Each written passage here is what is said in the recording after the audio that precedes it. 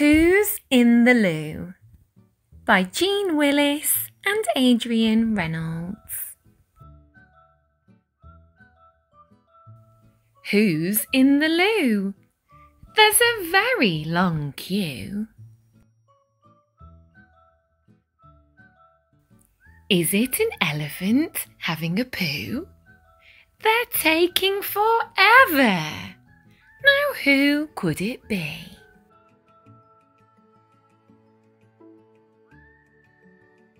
A whale who's doing the world's biggest wee?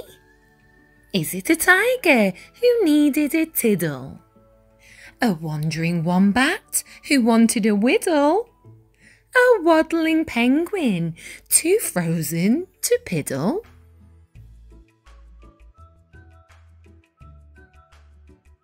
Is it a rhino who had a hot curry?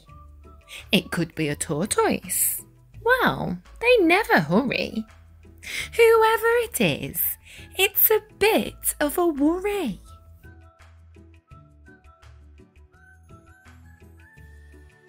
Perhaps it's a hamster who can't reach the seat. Or maybe a monkey who's washing his feet. Or a snake who's just sitting there sucking a sweet.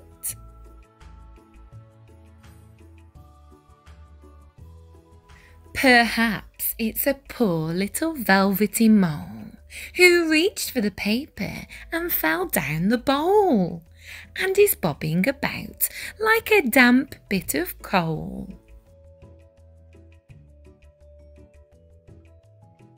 Has a hippo's fat bottom got wedged in the pan? Is a rat being sick after eating a flan? Or is a cat sailing its catamaran? Who's in the loo? That's what we'd like to know. And why are they being so terribly slow? We're all getting desperate.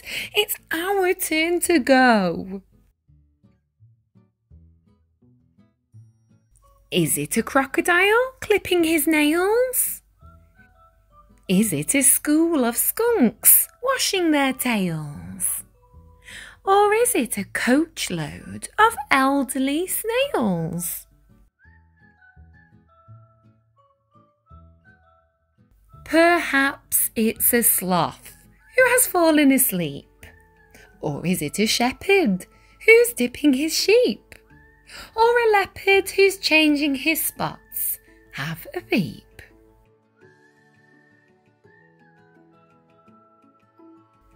Is it a stoat who's making a stink? Or a pig who's washing his pants in the sink? Perhaps it's a porpoise. Well, what do you think?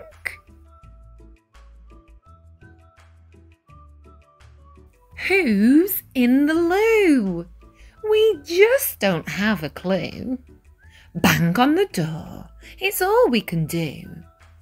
We heard a small voice. It said, "I'm in the loo. I'm just doing what my mum told me to do. But it takes me forever. No one understands." It was an octopus washing his 8 little hands.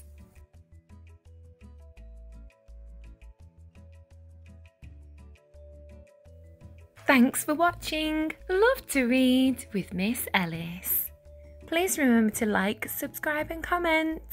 Take care. Bye for now.